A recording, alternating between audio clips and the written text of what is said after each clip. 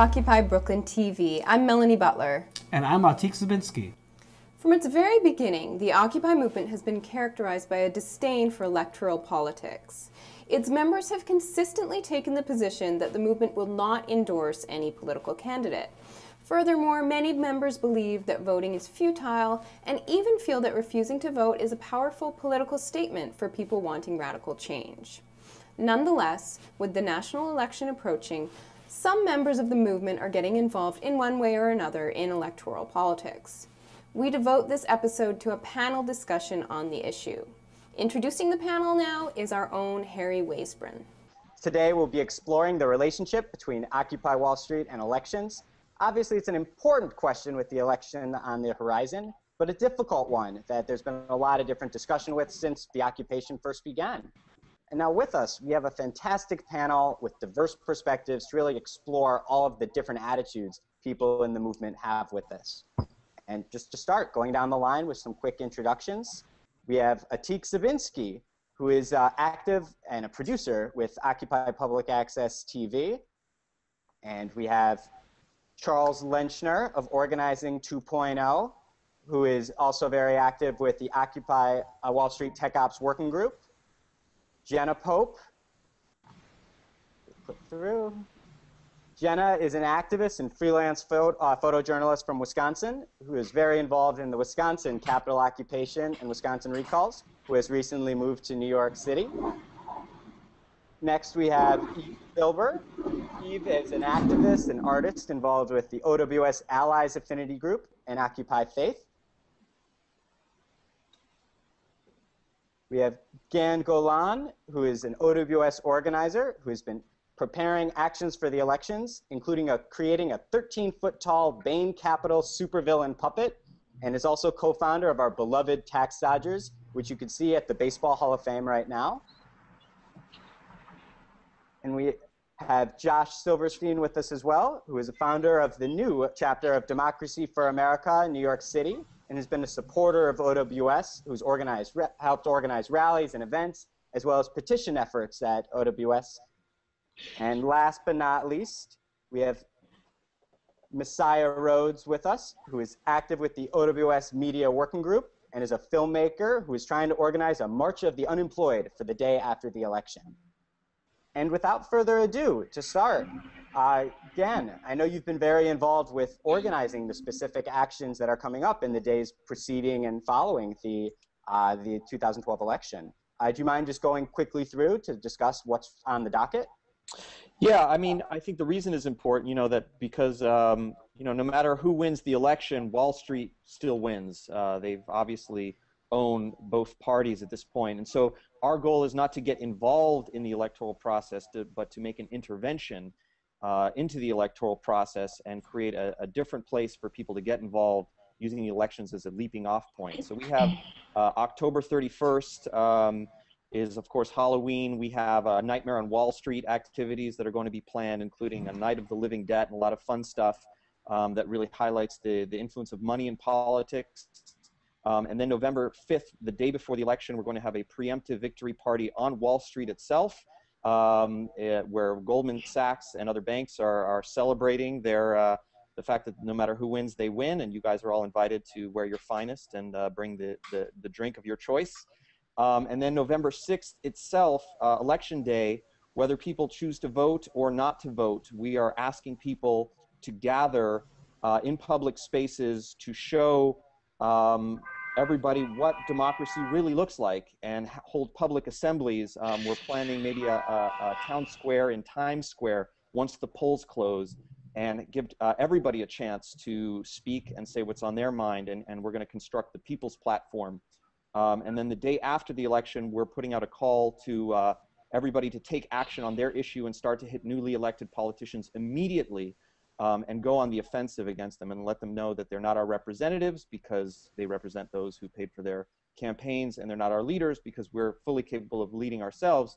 At best, they're our employees. So we're going to show up on the first day of the job and tell them what we think they should do, and that's the general call for people and organizations to take action on their issues and put the pressure on, starting what we're calling not the day after, but Democracy Day 1.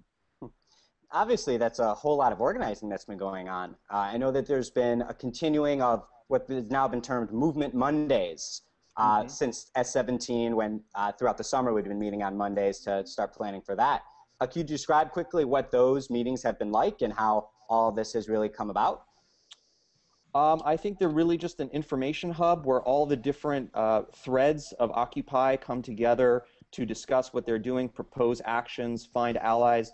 You know, in the lack of having physical encampments, I think this is one of the many forums that people are gathering in order to coordinate collective action and plan big things and work on campaigns together.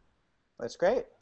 And obviously there's been a lot of discussion throughout in terms of the specific role of Occupy Wall Street within the electoral sphere. And Jenna, I wanted to bring this to you quickly because obviously you were involved in the Wisconsin recalls. How do you see that experience coloring what your participation and your feelings about the elections have become? Well, it caused me to completely change my views on electoral politics. I will no longer be participating in the election. I will not be voting. My participation in the recall election and all the work we put in, and the fact that Scott Walker still won, just kind of proved to me that it's all about the money. It has nothing to do with what the people actually want. So in my opinion, you know, voting does nothing. So I'm choosing not to participate.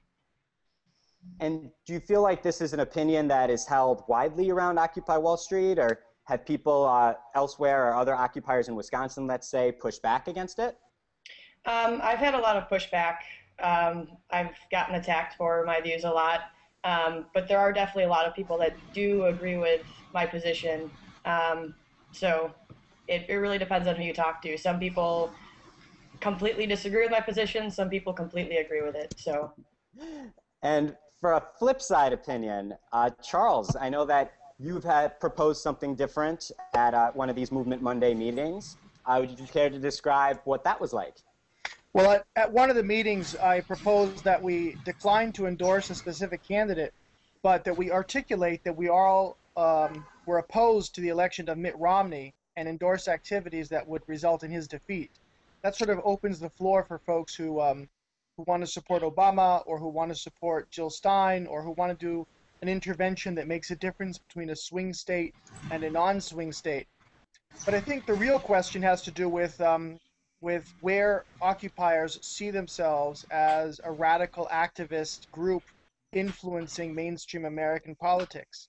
If you look at the 1930s, you're looking at radicals being at the center of the most important movements of the time. Unemployed councils, the labor movement organizing new unions. If you look at the civil rights era, you find radicals at the heart of the civil rights movement organizations, next to Martin Luther King, at CORE, at SNCC, and so on. But today, when I think about Occupy Wall Street, I'm thinking about a lot of activists who, instead of being inside large people's movements that are mobilizing broad layers of the population, I see them as a kind of a group that's branded themselves as the activists and the radicals, and standing a little bit outside where a lot of the action is taking place. And I think when it comes to the election, I think what's important is that we actually put our radical selves inside the people's movement for change in this country. And overwhelmingly, that is a people's movement that is going to support the election of Barack Obama and would suffer greatly if it was Mitt Romney who was elected. So to speak, would you support an Occupiers for Obama kind of affinity group, or are you not going that far at all? Or what exactly would you propose or prescribe? I think it would be a mistake for Occupy Wall Street to enter electoral politics by sort of expressing an Occupy voice in a partisan way. That's definitely not the role I see for Occupy Wall Street. But I do think we should be in relationship to other organizations and movements that are taking positions and influencing actual elections. I also think it's important to take away some of the oxygen from presidential elections and remember that there are many, many elections at the local level where the people that are going to be elected influence our lives in very direct ways. And one example is the city council folks who have a great deal of influence on the stop and frisk policy that affects New Yorkers. Not participating in electoral politics also means not participating in changing those kinds of abuses. And with the local politics in mind, Eve, I know that you've had a fascinating experience as someone who has been very involved with local politics and organizing through Occupy Wall Street with city council members and the like. Care to describe how that has colored your views, not only on city council elections, but electoral politics in OWS at large?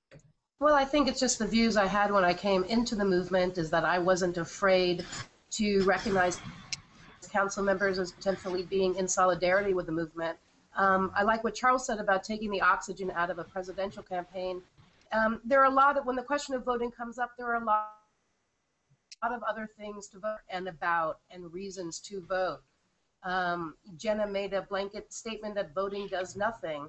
Well, on some local levels, it really does. For example, I've always had as a strict rule for myself, do not vote for anybody who is anti-choice, even for dog catcher, because where they enter the system is at these lower levels of local politics, and it is up to some of us to be gatekeepers, to keep some of these people out of becoming, having access to higher and higher offices.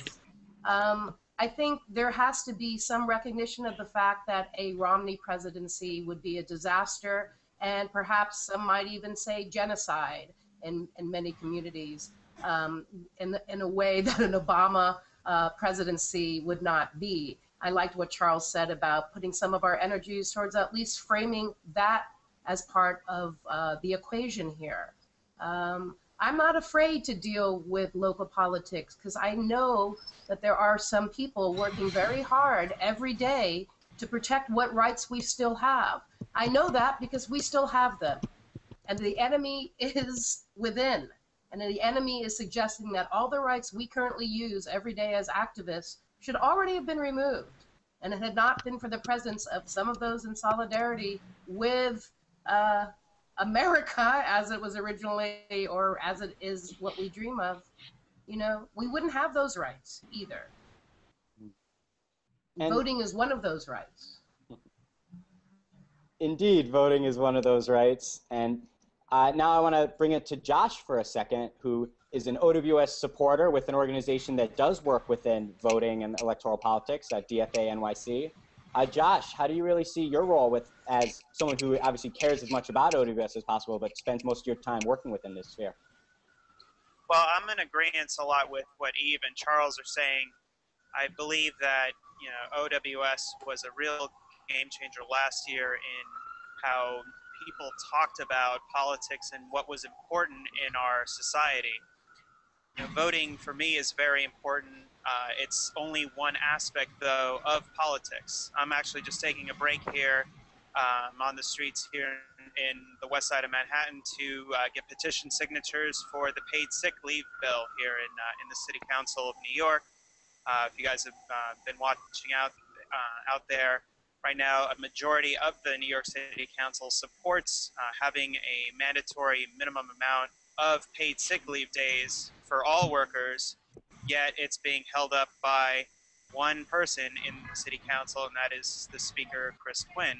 So we're gathering signatures on the street, and that's just one version of being politically active, and it's something that's not necessarily being Democrat or Republican, but it's being out there and getting involved in issues that relates to electoral politics, and that's something that I care about, and it's something that I hope a lot of people will also get out there and get involved with. Mm-hmm. And I think you hit on something there where you talk about issues that relate to electoral politics, or more broadly how Occupy can impact elections even if we're not directly involved with them. And with that, I wanted to bring it to Messiah for a second, who had quite a funny Facebook post I saw the other day about how the elections were BS, but the memes are fantastic. And just generally from a cultural perspective, how is Occupy playing into what we're seeing, and how do you view your role within it? Hello? Hey, we can hear you. Oh, yeah. No, yeah, I feel that, culturally, we actually have, some people say post-Occupy world, but Occupy is still around, so how can it be post? But it's just the fact that people have, a benchmark of, they see of, radicalism in this country, we actually have presidential elections, how fraudulent it can be, that they're talking about numbers. They're talking about the 47%. They're talking about, 50%, of Medicaid, and culturally, it's still like, I guess it's just like the fact that this is like one of the first like elections that has like a full spectrum of like media outlets. Like there's Twitter, there's Facebook, there's there's Instagram, there's a whole bunch of outlets in the spectrum, that really changes like people's perspective of the elections. Like we get news faster over these lines than we do in the mainstream media, and it really helps like the legitimacy of the mainstream media as well as going down. Like people really see the farce that's happening.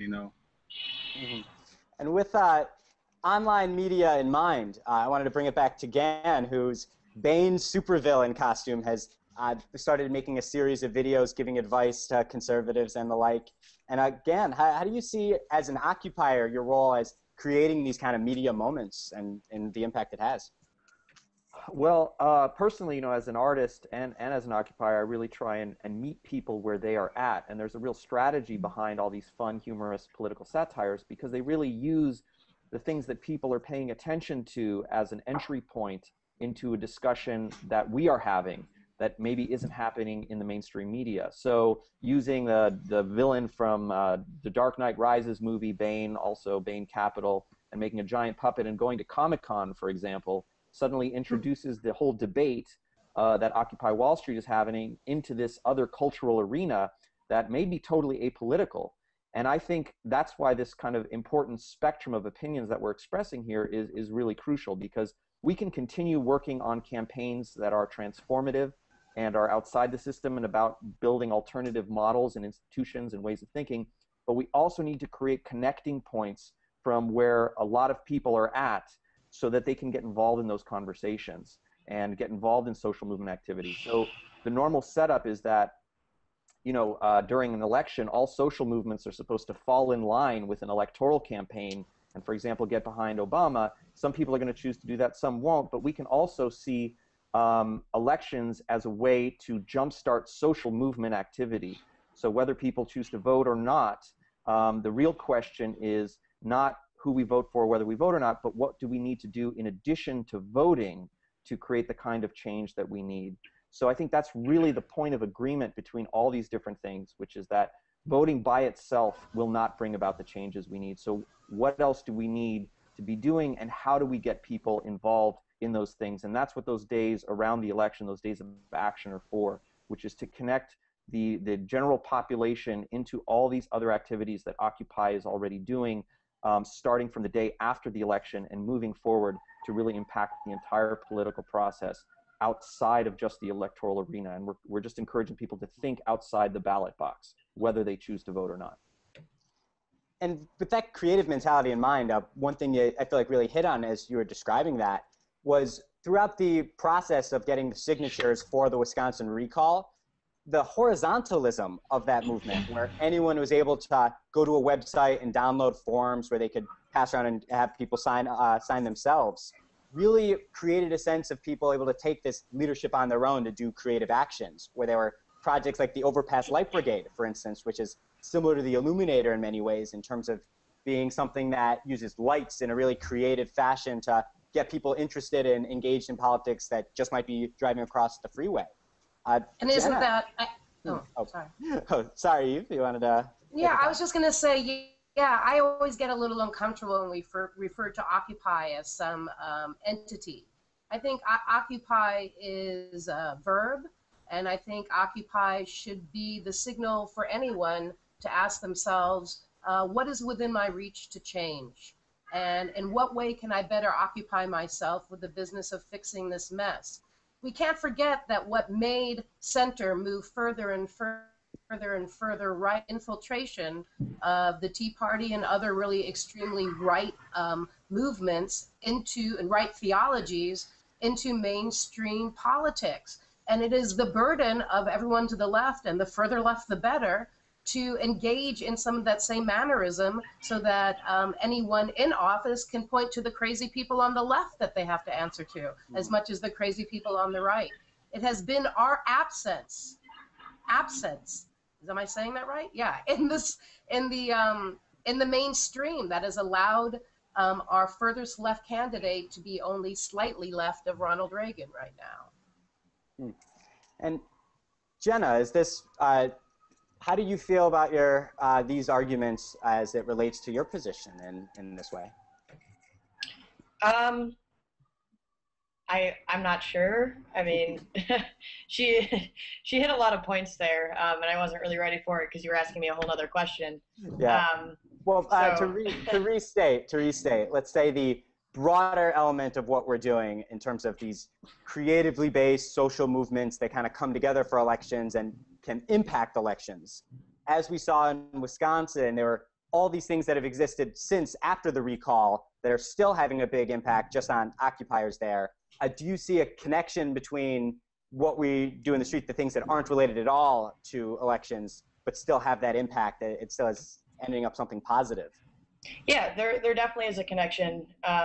If anything, those creative things that we are doing in the streets, the Overpass Light Brigade, the Illuminator, that kind of stuff, it's at least like bringing up the discussion of politics and what's going on in our country right now, which, at least at this point in time with the election coming up, a lot of times that does lead to talking about the election and candidates.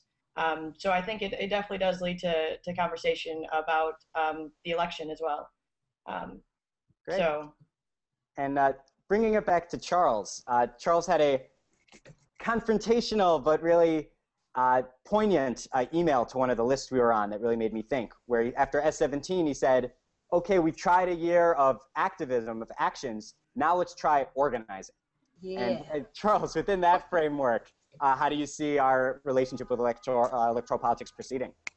Well, I'm thinking now about some of the writing of a really great guy that I've learned about since joining Occupy, Jonathan Matthew Smucker, and he writes about the experience of the activist becoming kind of the center. In other words, this is what Slavoj Žižek called falling in love with ourselves, and he warned us not to do that. A lot of the activists in Occupy Wall Street put an emphasis on the experience of being an occupier, the experience of being in a liberated space as a kind of a spectacle that transformed the people who participate in it, changing their consciousness so that they can form the kernel of a new world within the shell of the old. And I just like to debunk that a little bit and say that actually I'm much more interested in serving people, large numbers of people, the vast majority of whom don't have the privilege to participate in our movements, the vast majority of whom are struggling with issues that might not give them sort of the opportunity to be reading, Smucker and Zizek and participating in Google Chats. And for those people, we need to sort of make it about power, the power to influence wages that people get, whether they have health care, whether hospitals are opening or closing in their neighborhoods. And when you talk about power, you're talking about votes and money. Now, I'm sad, like everyone else here is, that money is such an important part of the American political system. I'd like to change that. I'd like votes to become much more important than money. I'd like to reduce the influence of money, as someone else said, to such a small influence that maybe we could, drown it in a bathtub. But in order to do that, you need to emphasize the voting part of the equation. So I would just pose it as votes or money. And if you decide not to participate in electoral politics, what you're voting for, in effect, is for greater influence of money in the system. And I'd like to change that and move away from a sort of a self-centered, it feels great to be a radical occupier mentality into one that talks about what we can win with our activism right now in this system to make life better for more people. And with that, I want to thank this, again, fantastic panel for this great discussion, and we hope to do this again sometime soon. Thank you, Harry. Great work moderating. Thanks. All right, take care, everybody. Well, Atik, thanks for participating in that discussion. And I'm wondering, watching it, I really actually felt like Jenna was representative of the majority of voices within Occupy Wall Street. However, within the panel, she was really actually in the minority. And I found myself wondering kind of how the panelists were chosen or how that was put together. To be honest, I think that what we had here was a case of, certain people were not available. We tried, there's always some people who are not available, And also maybe people who felt that way didn't think there was a reason to participate in the discussion because there wasn't much, which is a pity because there's good reasons for not participating in an election. It is a statement that you don't believe in the electoral system the way it is in this country as it is.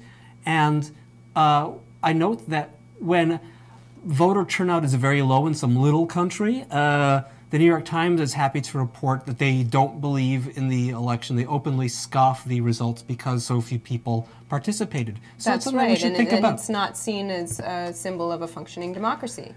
Right. Well, it's a great discussion, and I'm glad that you brought it to us, so it's very timely. And that's our show for today. Thanks so much for watching. And the next opinion we want to hear is yours. Get in touch with us. Give us a call at the number on your screen or send us an email and let us know what you think of the show, what you'd like to see on the show, and let us know most of all if you'd like to lend a hand, because this takes a lot of work keeping the show on the air week after week. But till we hear from you next time, thanks for watching. I'm Atik Zabinski. And I'm Melanie Butler.